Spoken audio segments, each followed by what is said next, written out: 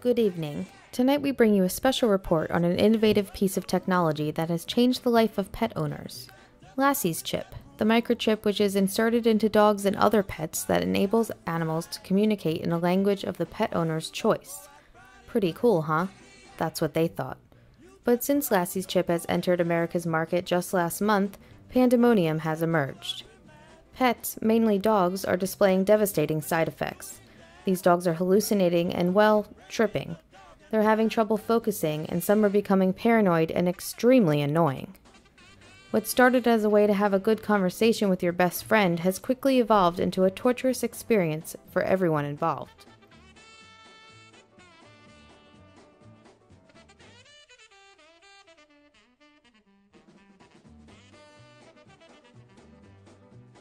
So far, no veterinarians have invented an antidote, and people are taking matters into their own hands.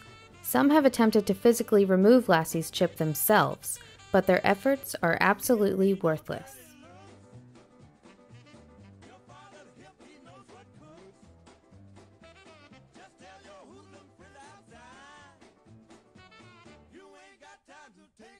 As a result of these dogs going crazy, people are reacting violently. Many are even seeking therapy.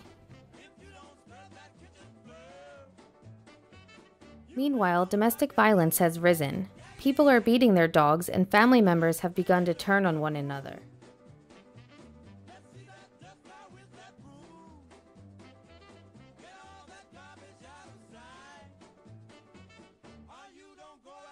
Dr. Jack Wilfred, the scientist responsible for this mayhem, refuses to comment, and rumor has it he's fleeing the country. Will the lives of pet owners ever return to normal? Probably not. Thank you for watching. Good night.